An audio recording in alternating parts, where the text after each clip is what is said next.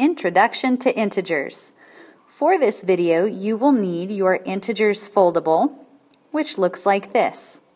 You'll want to set it up similar to how I have mine set up, so please take a moment to pause your video and write the following terms on the outside of the flaps: opposite numbers, positive integers, negative integers, and absolute value.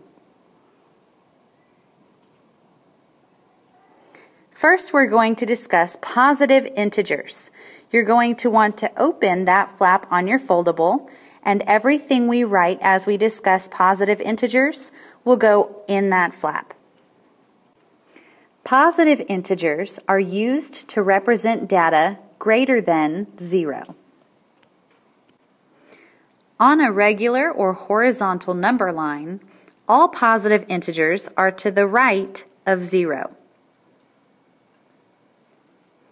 These are positive integers.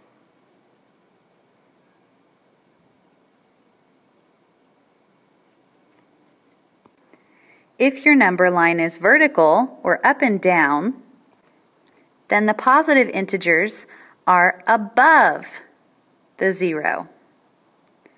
These are positive integers.